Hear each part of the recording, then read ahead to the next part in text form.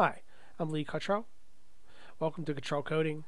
Today I'm going to demonstrate how to data bind a slider and a label in .NET MAUI. The skills you learn here will extrapolate out to data binding any objects together on your screen. I built a generic .NET app and then I modified my screen a little. So let me show you what I have. So here's my basic code. While I talk and run it. I have a slider named a weight slider. I have a min-max of 0 to 400, and I set the value to 150. I put this inside of a horizontal stack layout so that the slider and the label will be next to one another. These options make it look reasonably nice. I also have a label. The value and the text are currently matched, so that when it starts, it'll be 150 on the screen and 150 label, as you can see there. What I want to occur is I slide this back and forth. I want that 150 to update. Okay, so I'm going to come back to my code.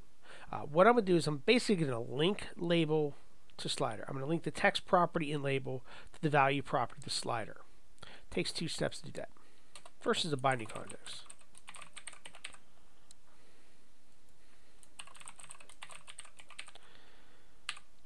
And these curly braces inside the quotes are typically your binds.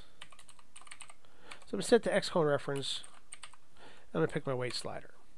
So that's saying, please go to my weight slider and pull the data down from there. Inside of my text, again, I'm going to use a curly brace to bind. This time I'm going to say binding value. Since we got hot reload up, this should just work. Now, clearly it works. Now, also it's clearly bad. This is awfully obsessive with weights.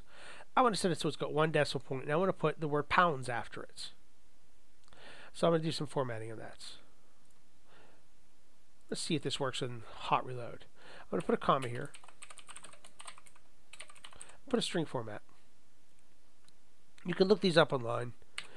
But the way they're set up is would you inside a set of single quotes, we're going to set a number specifier.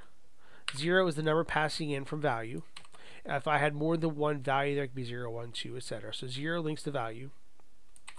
F1 says me floating point of 1 value, curly brace, and then the word pounds.